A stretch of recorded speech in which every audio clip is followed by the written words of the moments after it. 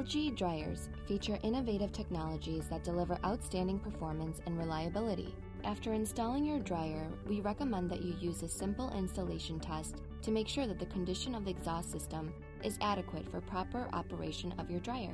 First, make sure that your dryer is cool before starting this test. If not, use the air dry cycle to reduce the interior temperature. Also, make sure that the interior of the tub is empty. Press and hold the temperature control and signal button simultaneously, and then press the power button.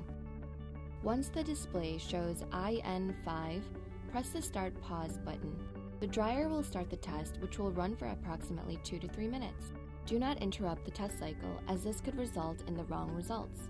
During the test cycle, monitor the FlowSense display on the control panel. If no bars are displayed when the cycle ends, the exhaust system is okay. If the exhaust system is severely restricted, the display will show 4 bars.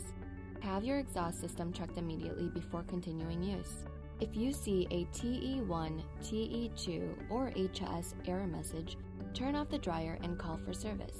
If you see a PS, PF, or NP message, this means that your dryer is not receiving adequate power or was not installed properly. Check to see that the power cord is installed properly for electric dryers. Also, try resetting your circuit breaker or replacing the fuse. For more information regarding FlowSense or powered cord installation, please see the following customer support videos.